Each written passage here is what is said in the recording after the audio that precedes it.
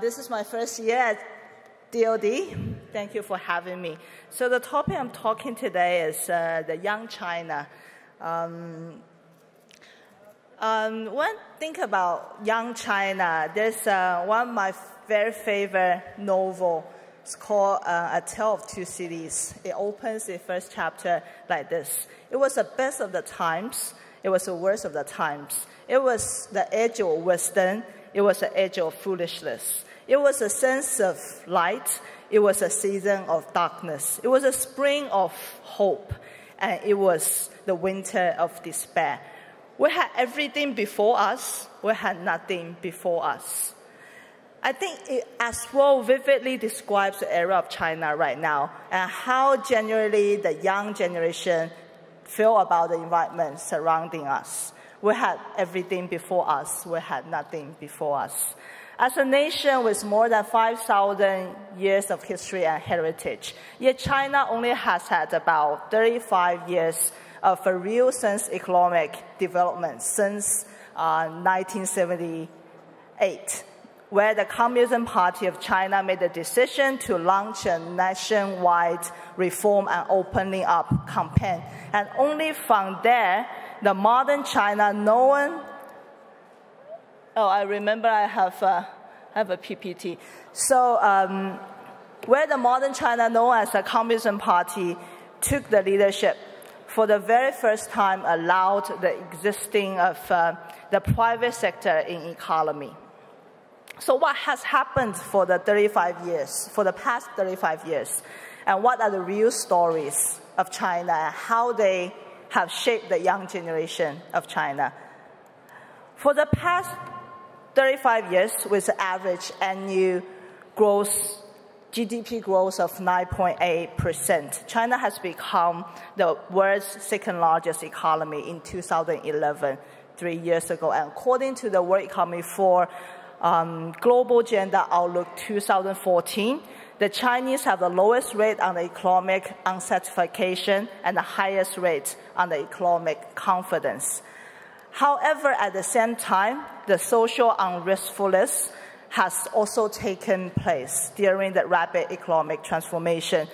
Extreme disparity between the rich and the poor is one of the major issues faced by the society. Firstly, who are the young generation of China? Generally speaking, they are the generation born after 1978. Described by the Western media, this is a generation growing up under the impact of the internet and the globalization, or so-called westernization. As a Chinese born in the year of 1986, I can tell you this is not the case.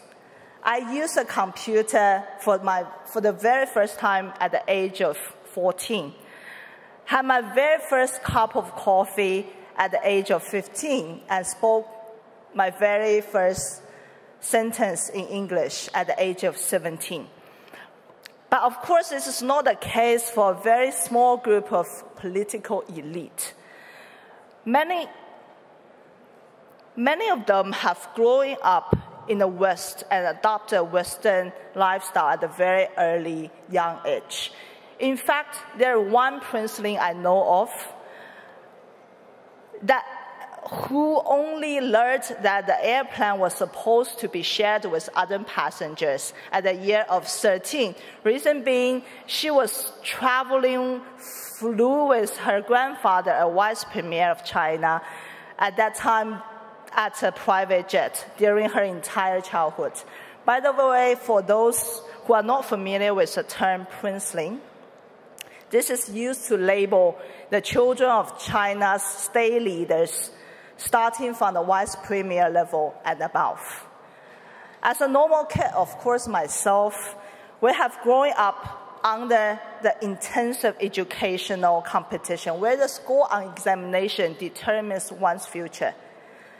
We have grown up in a very still traditional Chinese culture-oriented environment where we value polite mannerism, order, and seniority. Growing up in a social norm where success equals to money and the wealth. And also because of the rise of the power from the private sector. Being a business person, perhaps for the very first time in Chinese history, surpassed becoming a government official as a preferable career choice. Additionally, somewhere along the line, studying abroad and having a sense of the civilized Western lifestyle was a dream to almost every young Chinese back then during our teenage years. The first generation of Chinese entrepreneurs is my father's generation, who were around 20 to 25 years old during the open-up reform. More than 90% of China's increasing economic wealth for the past 35 years was created by no one but them. They're also the first generation redefining the social class, because before them, except for the very small group of political elite, everyone was equal financially. Well, in another word, equally poor.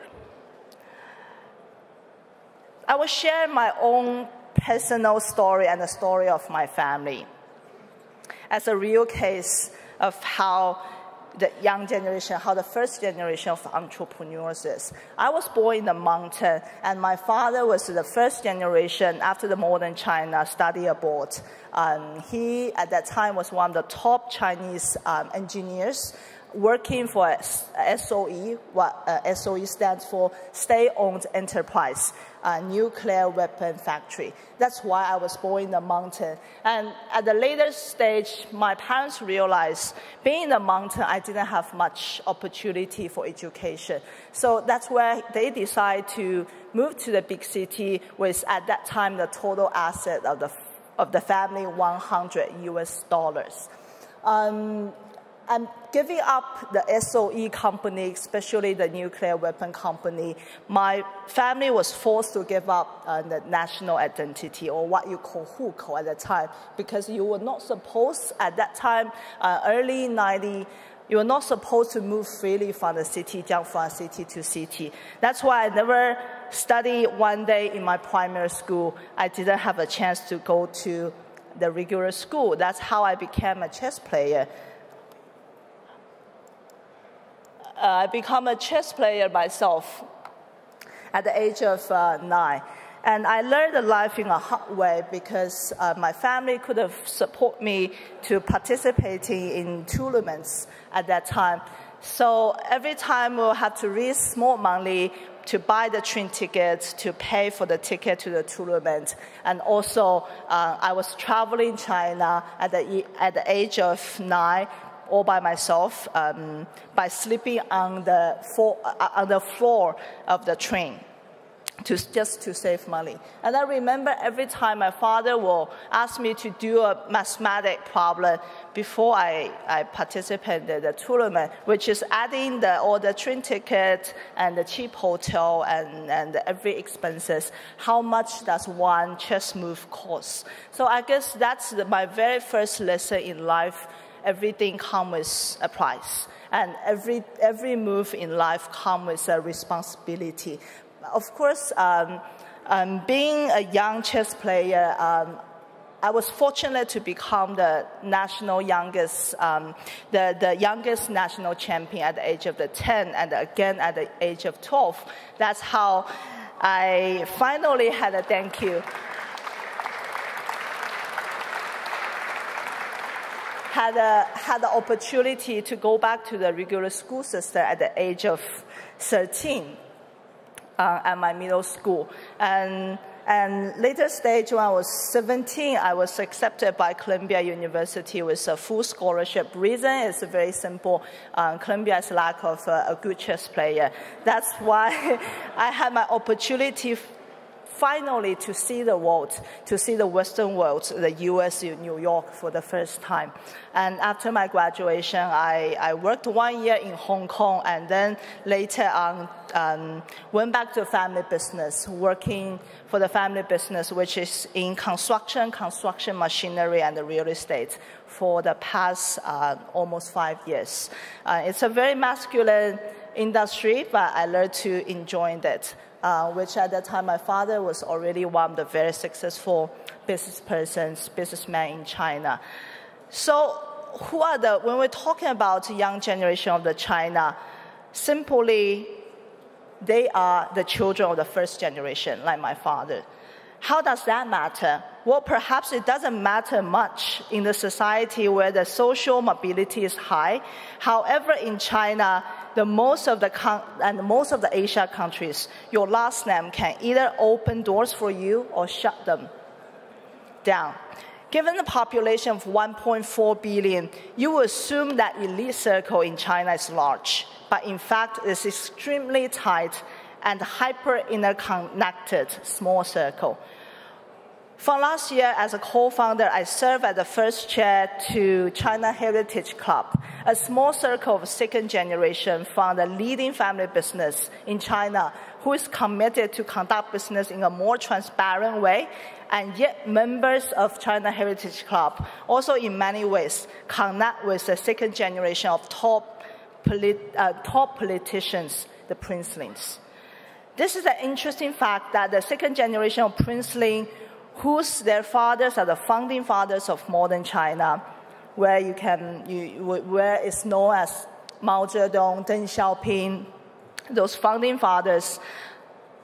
So most of the second generation, they choose to become politicians. For example, our new President Xi Jinping, is the son of a vice premier.